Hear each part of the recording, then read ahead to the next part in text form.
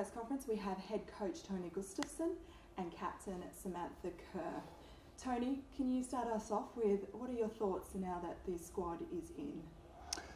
Well, first of all, I'm really excited. We're getting closer to the Olympics now, and it's a lot of excitement for me and for the group, both staff and players. I also want to reach out and thank every single player that made this decision very tough for me. It's been a lot of players in camps, a lot of players performing both in club environment and in camps. So the decision-making process has been thorough, long, difficult, which it should be for a head coach. But once I do decide which one I'm going to bring to the Olympics, I'm feeling really, really happy with this roster. It's a roster with a lot of mixture of experienced player and youth. There's also a lot of versatile players in the roster that can play multiple positions, which you need in Olympics. And also there's an attacking balanced roster. As you can see, there's a lot of attacking quality in this group. So we're not going to take a step back in Olympics, we're going to take a step forward. That's what the Matildas is about. Sam, this is your second selection for the Olympics. How does it feel to be heading to another Games?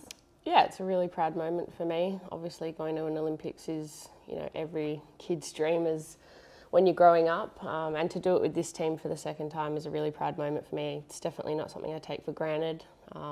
I love this team. I love the girls I play with. So to be able to go and represent our country with them is dream come true, and really proud moment for me and also my family. Second time, it's something I don't take lightly. Okay, we'll open the floor to questions, and starting it off with Tracy Holmes from ABC. Thanks for that. Hi to both of you. My question is about expectation, and I seem to always be asking about this, but as the countdown to the Olympics now gets closer and closer and becomes more and more tense, people always talk about who are our medal chances. The Matildas always feature prominently. So Tony, I'd like to know what your reality is in that department, and then Sam, does your reality match Tony's, or do you have different expectations to the coach? Well, Tracy, first of all, I like your questions. I always do. We've spoken about this before. I think it's a valid question. And you can answer these questions in two different ways. There's people around me saying, hey, Tony, you have tough preparations, looking at the ranking, looking at the year that you missed with COVID, looking at players coming back from injury. The chances are not really big to make an impact in the Olympics. Isn't it tough? Hasn't been challenging his performances. I've said from the day one, we're not going to make any excuses. We're going to go there and play. We're going to do the best we can. And we've always focused, from the day one I came in, we focused on getting one day better. And Sam spoke about the passion and the love for this team. If you saw these girls on the training ground, how hard they work, you should have seen them yesterday. We are really running them hard right now because we know we're going to be one of the fittest teams going into that Olympics. In terms of that, we focus on doing everything we can with minimum time to prepare ourselves as best can be come that opening game on the 21st. And once that's there, what we are focused on is to make sure we leave every ounce of ourselves in every single game, every single minute. And then the result takes care of itself. Sam? Yeah, I think that's Tony's job to talk about expectations. My job is to worry about performance. And for me, the most important game is the first game, playing New Zealand. And that's all I've really thought about. That's all I'll worry about until I get to the Olympics. And what better way to start the Olympics than against our rivals, New Zealand. So it's going to be a good game, and the only thing I'm worried about is how I perform and how the team performs on that day. And it's a tricky tournament, so every game is really important. So that first game for us is like the final at this point. Thank you. I'll go to Melissa.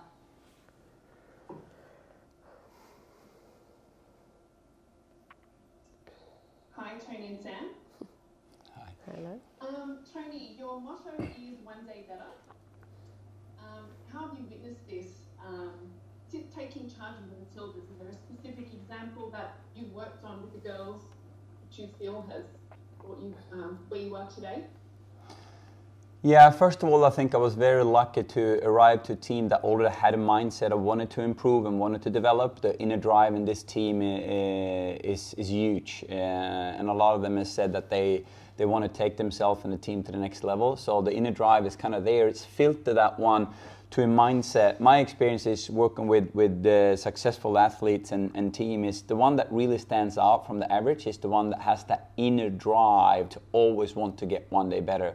Whether that's a finishing exercise on the field to get better at finishing, whether it's a defending session to work on one-on-one defending, whether it's us being creative and look outside the box to develop like we did in wintertime, meaning we couldn't be together in COVID, but we tried to get better by these type of meetings that we have now.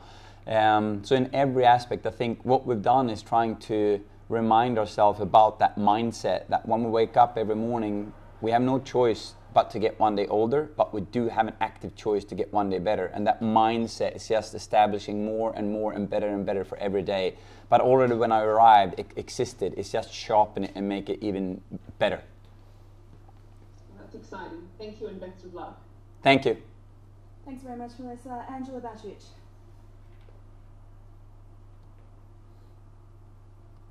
Hi, Tony and Sam. Hi. I just wanted to ask about the conditions that you're going to face here in Tokyo. Obviously, the summer here is quite warm and quite humid. So how are you trying to adapt to that? Is it that first game? Is it that pre-game you have against Japan in Osaka? Or are there any kind of methods you're implementing ahead of the first game against New Zealand? Well, we're working very hard to make sure we are the fittest team, but also adjusted to the heat. So I think Sam can tell a little about training yesterday, what we did to make sure we prepare. Yeah, believe it or not, it's actually been hot here in Sweden.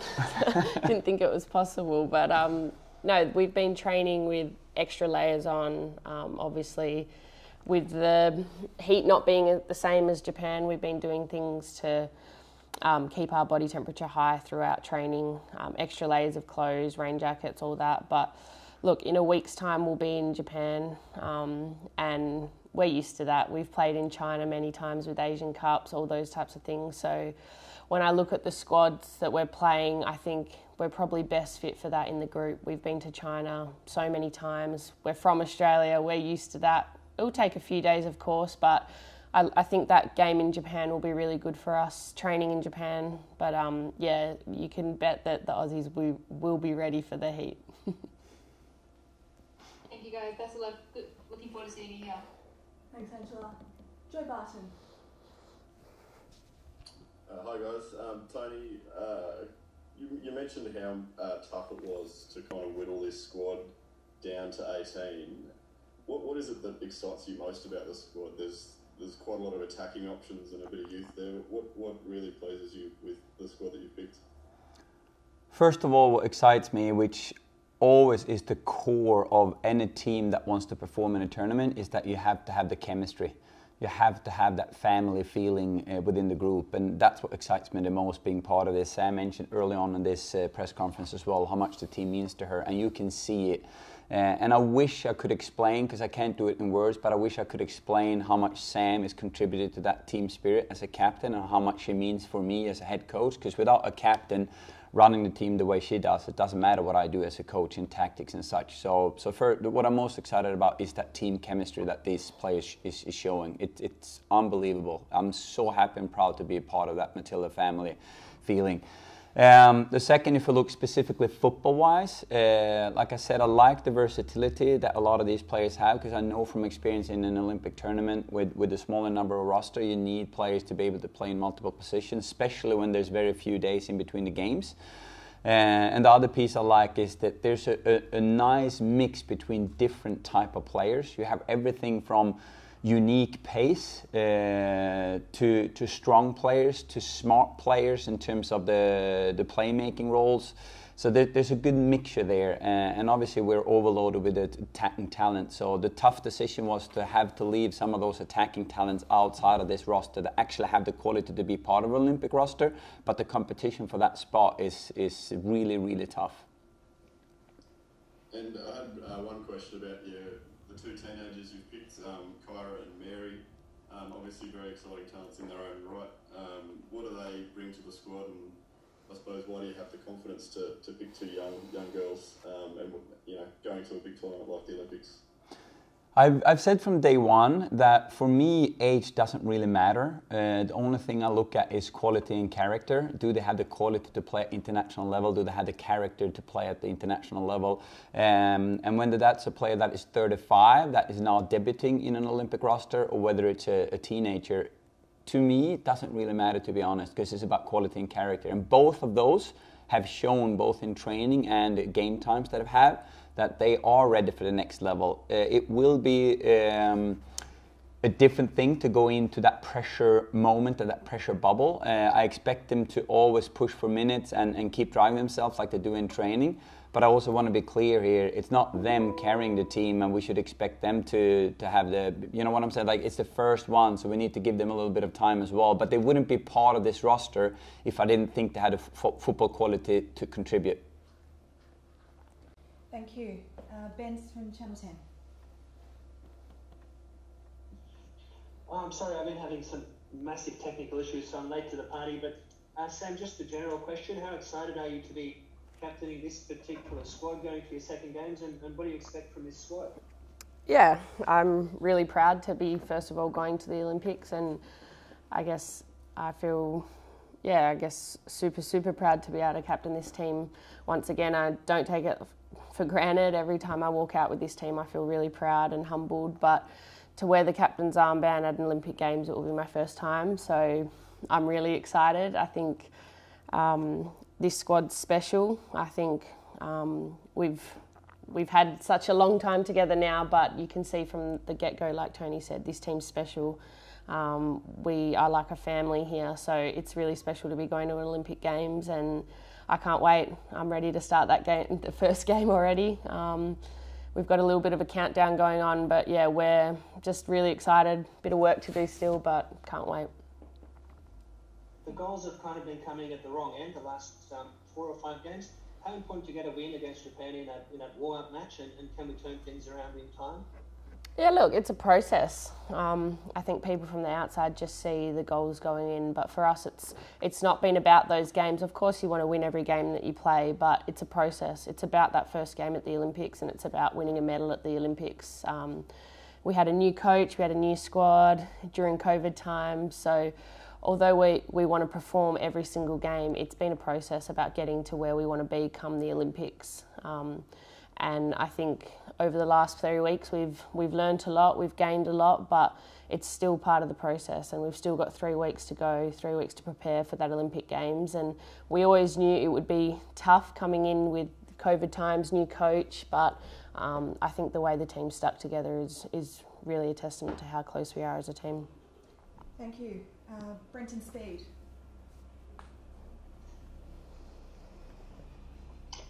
Hi Tony. The squad features Elise Kellen Knights, who we haven't seen for a long time, coming back from injury, and Chloe Picasso has been out of the equation a lot lately as well. Is this your squad? You've talked about a collaborative effort before, or did Mel Andretta, was she having a major influence on the selection of this squad, or how did it all come about? Well, first of all, I want to credit all the staff around me for all the work they're doing, sometimes in the background, and it's amazing to see how many hours they put in the passion they show, and that's been from the very first day.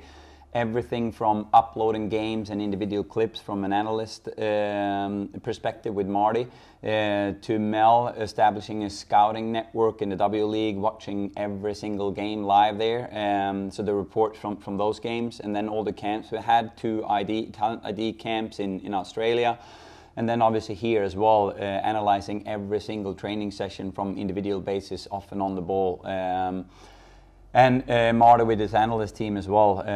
So for sure there's been a lot of input from other staff, but at the end of the day it's obviously my decision as a head coach, but without my support staff around me, I couldn't do the job properly. So I definitely had a lot of help from them. So for sure they meant a lot in the decision-making process, even though the final decision is up to me as a head coach. And Kellen Knight, is she ready if the game was tomorrow? Could she play, or is she still building up to fitness, because she's been out for a long time? She has, and that was a part of that process. I can inform you a little bit of that one. I've been lucky to be able to see her in training environments. So I've been visiting her at her club in Stockholm and watch her in training to get updated exactly how she's looking in training. I was also fortunate enough to bring her into the June camp to see where she's at. And after that June camp, we kept in close contact with our SSM team and Hammarbys, which is the club she's in. And I kept close contact with the coach and Keiki herself as well.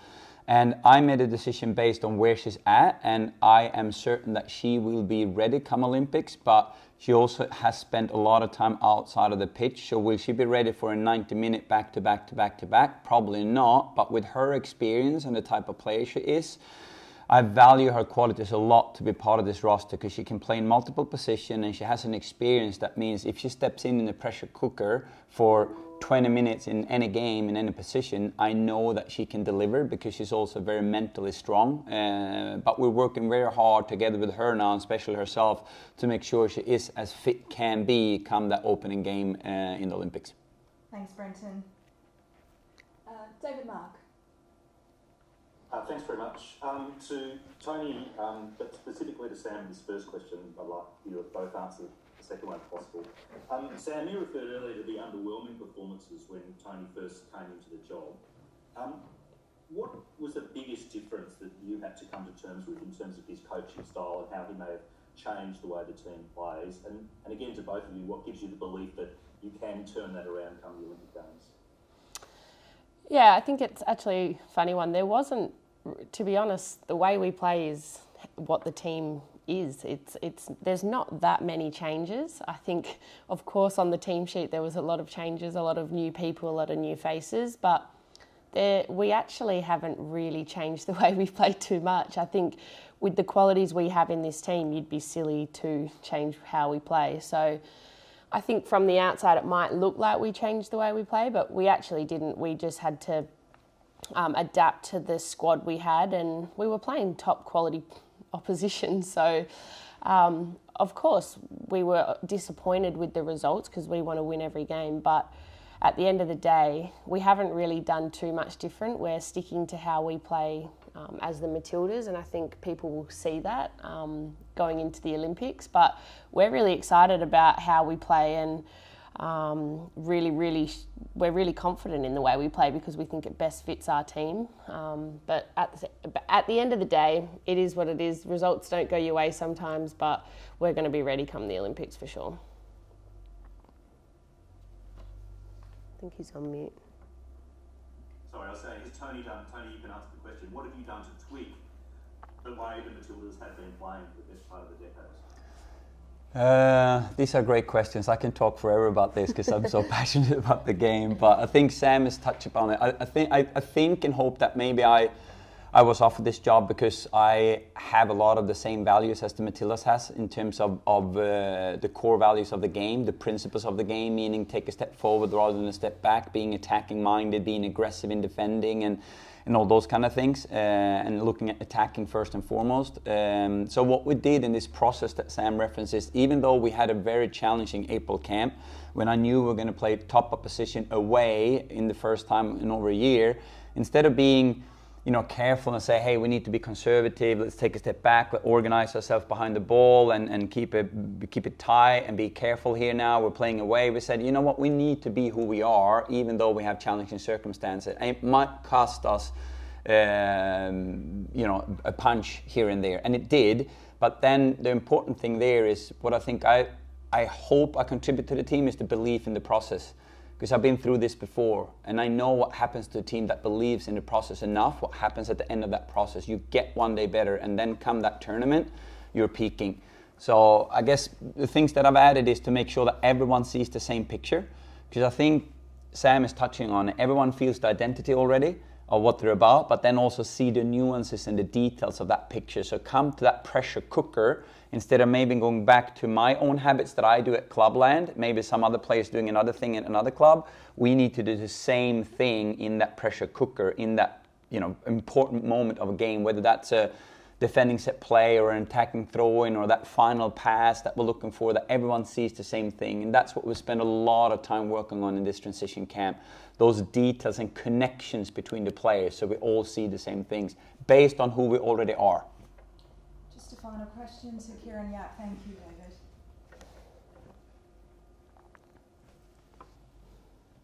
Hi, Kieran. Final question. Tony, just a question about something you said in the last press conference about the starting 11 and the finishing 11. Of the first 3 games you've coached with the team, give me an idea of who's better as a game changer off the bench and who's better to begin with? Not in that sense, but what I have learned more about the team is that we have a lot of game changers. And I know from experience, just look at statistics, and if you follow the Euros on the men's side, which we watch a lot here on our time off the field, which also is kind of educational, to be honest, for both staff and players. If you look at it, a lot of the games are won and lost in that last 30-minute period.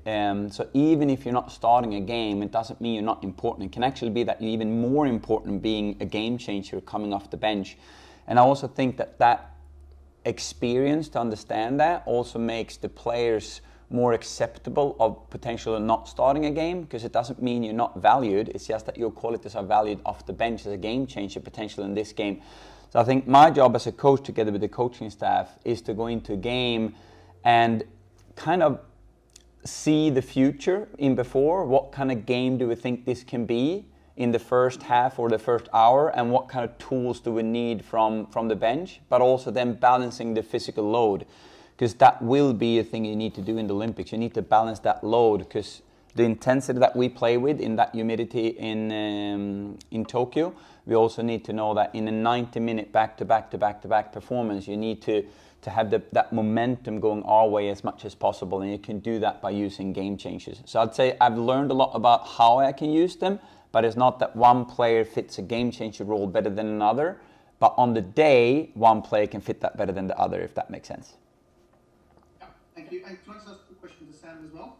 Just a final one. Yep. You did an interview a couple of years ago, or last year on Foxtel with Tyra Russian about the Matildas putting pressure on themselves before the World Cup. How's the outlook changed going to the Olympics with the new coach? Yeah, I think it's all about learning experiences, and I think that was definitely one for us. So, like I said before, it's a part of the process now, and we're just taking it one game at a time. I think if we focus on that one game and play every game like it's the final, I think we give ourselves a good chance. You know, we're really confident in our ability as a team. And the Olympics is a different tournament to the World Cup. It's quicker, the games come around a lot quicker, and it's a smaller tournament. So we're honestly just taking it one game at a time. We haven't talked about getting out of the group. We haven't talked about this. We've talked about that New Zealand game, and making sure every single person is ready and prepared, and we give our best, put our best foot forward for the New Zealand game at this moment.